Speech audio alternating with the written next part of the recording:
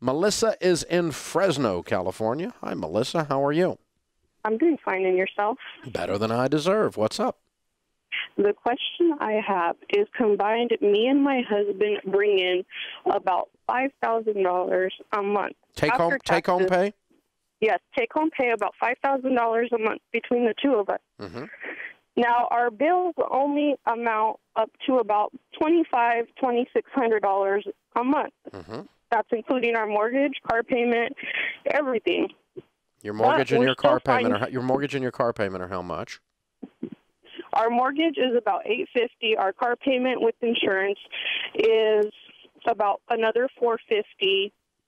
Regular light, electricity, daycare, maybe about another $600-700. How many kids you got? 3. That's low in Fresno. Okay. Yes. So, but our problem is we're trying to figure out where to spend. Where to save. We don't exactly know how. We're still finding ourselves check to check. Mm-hmm. Okay. Well, the problem is you're getting on the wrong side of this. The money's gone, and then you're trying to look back and see where it went. Yes. Instead, you need to tell it where to go before it leaves. And so that's called a budget. And we're going to sit down and write it out. We just did some of it. We said, okay, $5,000, if that's accurate, is at the top of the page. And you need to actually look at your check stubs and make sure that's accurate. No, yeah, that's definitely accurate. Okay, then that goes at the top of the page for a given month. We take out $850 for house. We take out your ridiculous, insane car payment of $450. We take out your actual daycare, which with 3 kids, you're saying that and electricity is only $700? That sounds like it's half of what it should be. Yeah, no, that's about what it is. I mean, we get a really good deal on daycare. What do you pay for daycare? For daycare for 2 children, I pay about $400 a month. The other one is old enough to be in school already. And there's no after-school care? Yes, after school, but she just goes with family for about an hour. But it's not charged? No. So $400 there, and so you're saying $300 covers your lights and water? Yes. Okay, what are you spending on food? Who knows? That's where it's killer with food. Yeah, who knows? Okay, and you continue to go down the list. And I'll send you some budget forms, okay, to help you remember what needs to be on the list. To give you, just kind of jog your memory of where the money might be going. I mean, you probably have insurance coming out of some kind somewhere. You have car insurance. Yeah, well, car insurance, that's combined in with about the $450 for that car payment. For the other cars, what about gasoline? Gasoline, gasoline's about another maybe $250 a month. See, this is what we've got to do until the $5,000 is gone. And the trick is you and your husband look at that and say, okay, these are the things we're going to pay with this money this month, and we're not going to use money for anything else. And so before the month begins, all the money is spent on paper, on purpose. Every dollar has an assignment, has a mission, and you don't let any dollars go out anywhere, you or your husband, except to that mission. Because you're telling me you think you've got room in this budget and you can't find where the money's going. I think you've got room in this budget. I agree. Yes. I think you're probably spending more on food than you realize, number one. And some of this other stuff sounds low still, but I mean, if you actually know what the bill is, you know what the bill is. That's fine. And let me just tell you, the first month you do this, it'll be wrong. And so you'll get halfway through the month or a week into it, and you'll have to do some adjustments.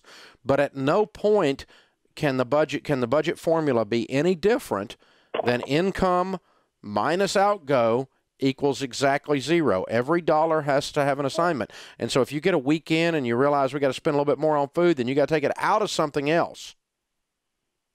Because you can't spend more than you have. You're not in Congress. Definitely. Okay? Yeah.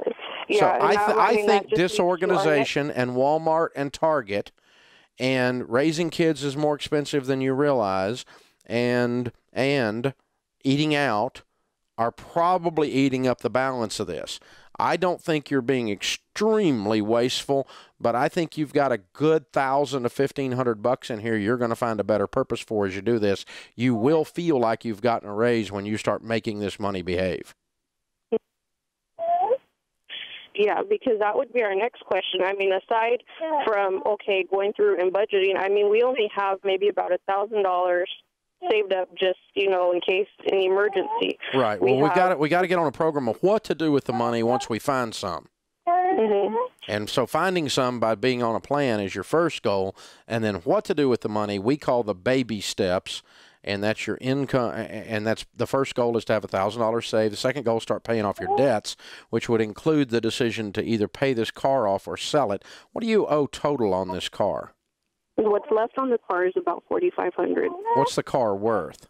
The car's worth about $13,000. You completely got screwed on the interest rate then. Mm-hmm. What are you paying? 18%? Around there. It's close to around there. You bought a car you absolutely should not have bought. You got completely messed over with your bad credit, and you completely impulsed. And that kind of decision is where your money's going. So get that stinking thing paid off. That'd be one of your first goals as soon as we start finding some money, is get that $1,000 in there, good and solid, and then let's get after getting them paid off as soon as possible from there. So hold on. What I'm going to do is have Kelly send you a copy of the book, The Total Money Makeover, which is a book that millions of people have used to do just what you're trying to do. Number one, get in control on our monthly budget. And number two, what to do with the money once we're in control. The budget forms are in the back of that book. And if you want to do a quick, easy online budget, there's a Gazelle Budget Lite, it's called. It's a free tool on our website at daveramsey.com for a beginner budget, and it helps you do the stuff automatically. So jump in there and learn about that as well. But in the meantime, hold on, and Kelly will pick up, and we'll get you a copy of the book, The Total Money Makeover. One of the things I've heard over the 25 years of teaching this material, and I've heard it the most often, is, Dave, when I got on a budget, a written plan, and I told my money what to do instead of wondering where it went, I felt like I got a raise. And that I've heard that over and over and over again, America. And there's no exception to that. It's written game plan, on paper, on purpose. This is the Dave Ramsey Show.